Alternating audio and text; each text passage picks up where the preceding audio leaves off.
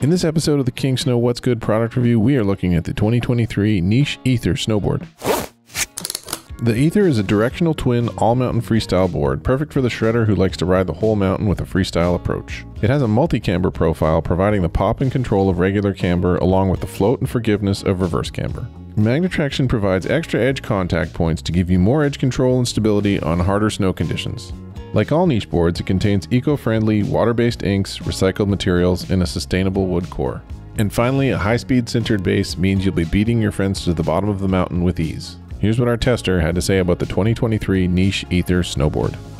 My name is Neil. I've been snowboarding almost 18 years now. Work here in the terrain park at Whistler Blackcomb. I ride lots of jumps and rails, and I love to get out the park and boost some side hits. So my first impressions on this board, a real aggressive anything kind of board, looks like it'll hold its edge on any kind of conditions, no matter how choppy the moguls or the ice. I like the shape on the nose and tail here. I noticed the edges are pretty cool. So the first thing I noticed when I got on it, it feels very stable. I could land a jump way back seat and it'll still hold on to the landing for me. And the profile of the edges here just really help you hold on to your carves in any sort of conditions that many other boards would not.